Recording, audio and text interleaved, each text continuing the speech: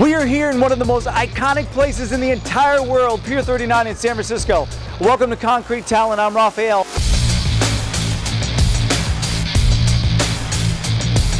And we're here in this wonderful city to see what street performers it has to offer. Check it out.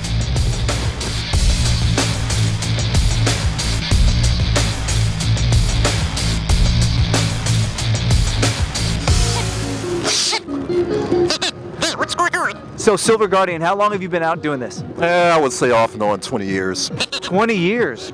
How has street performing changed in 20 years, or has it at all? Oh my God, it sucks now. It's like people have less appreciation, and getting tipped these days is like pulling teeth. So, What do you think changed? Was it the audience? Was it the city? What was it? well, the economy pretty much changed, and I guess due to the economy, the new generation of people, they don't have as much appreciation for performers like they used to. So I mean, I think they're pretty much died off with the older generation. Are you somebody who just does this primarily for a living, or is there a day job that you have? No, I'm actually a contractor. I'm a web content coordinator for a local college in San Mateo. So this is like a secondary job, say.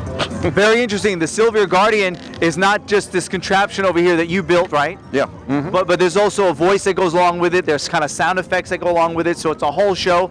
Silver Guardian, you have a lot of people waiting to see you do your thing. Thank you very much for your time. We appreciate it. All right. He is what you call a contortionist. Truly. I am what you call a lucky man. You know, if you could do that, you'd be clapping. He means it. Yeah. She's actually the most talented one out of all of us. Literally. When she comes down from that, you guys make some real noise for her. That took her many, many years. Make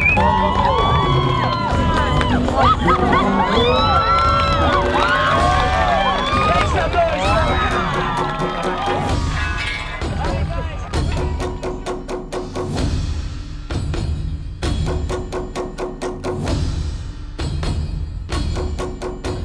Sign a petition, say what you like. If you want us to stay or want us to go, sign a petition, y'all. We really appreciate it. Urban Funk Machine is in the house.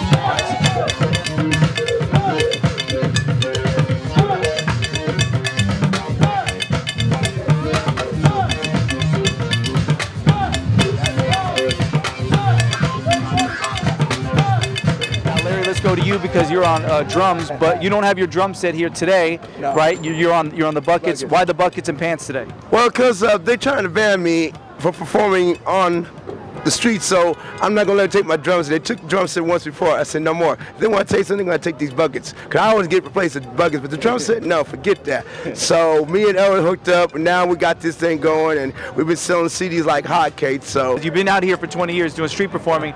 What about studio stuff? What about with bands? Okay, well, I just got to do in the studio with Michael Walden. He produced my album called San Francisco's Got the Groove On. It'll be coming out very soon. Does that surprise a lot of people that you guys have producers, but yet you're street performers?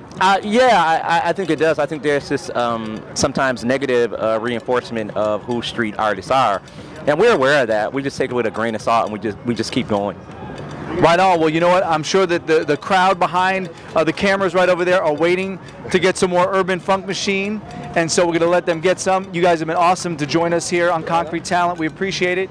We have Larry and Edward. You guys do your magic. Urban Funk Machine. Come on. Stay on the scene. Hi. Oh. Stay on the scene. Stay on the scene.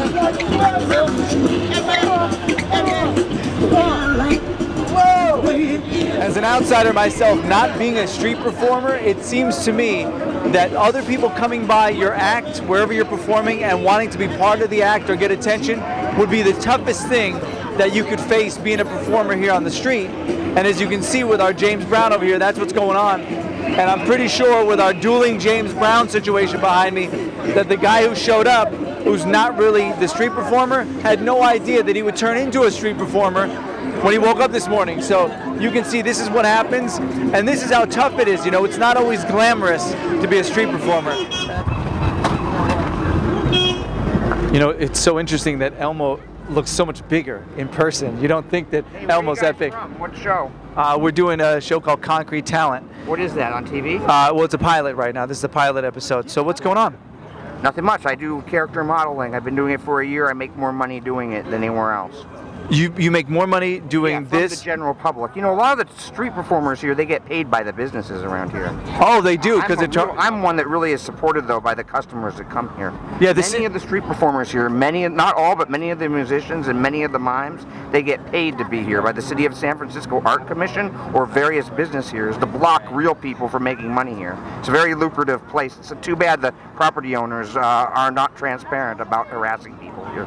So have you worked in New York and Vegas? Yeah, I've done this in Vegas, and I've done this in New York, and I've done it in LA and in Hawaii too. And I like it the best here because there's not as much competition here, and the weather's really nice.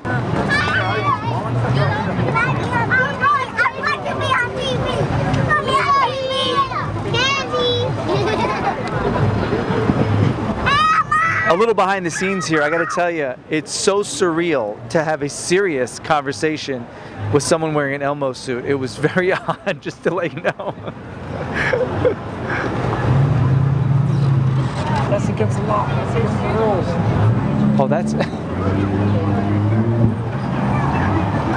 Hey, put the helmet back on. Put the head back on. I'm just saying, put the head back on. I know I'm no Brad Pitt, but you got to keep the head on, money. It's not good. He just went from Elmo to Oscar the Grouch. Again, I'm not good looking. I'm just saying. Now, I've been a costume character before, right? And I know there are rules to being a costume character. One is never take off your head in public. That's one. Number two is don't talk, right?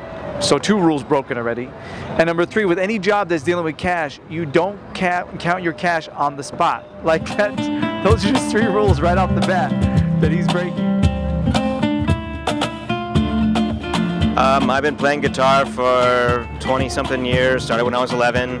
I started street performing in Boston, in the subways in Boston around 2001, so I've been doing it for a while. I've been playing out here in the Wharf probably 7 or 8 years. It's what I do. That's very interesting, though. Tell us the difference between the Boston street performer scene and the San Francisco street performer scene. In Boston, it's actually, you know, they have a program there at Harvard Square. They have a program, a permitting program, where Cambridge hands out permits, and they are supportive of street performers, and as well as the T, they call it the T, it's the subway, it's called the T. And so we got permits and we played down there, and you know, we abide by the rules and things like that. And here in San Francisco, we do have a program like that. It got started about 4 or 5 years ago here on the Wharf, where we all coordinate and cooperate instead of fight over territory. So we all meet once a month and have a meeting and divvy up the slots, and that's how we do it. Now you're talking about people supporting street performers. Yes. Before we started rolling, John, you were telling me that there's kind of a stigma, or there was a stigma against street performers. Tell us about that. There is still stigma against street performers. You know, it's kind of like the fringes way to make a living. A lot of people don't know that it's actually, we work out here every day and we do our best to make a living. As you know, as the economy changes, as the music industry changes, it's actually becoming a more viable way for more musicians, and it's how a lot of musicians, professional musicians, even now, who are in the industry, how they got discovered and how they practice in the first place. Now I love, John, that you brought up Josh's cajon. He has a cajon. Cajon. I didn't know what it was called, but it looks like a speaker, but it sounds like a drum, but also other percussion. It could sound like other percussion.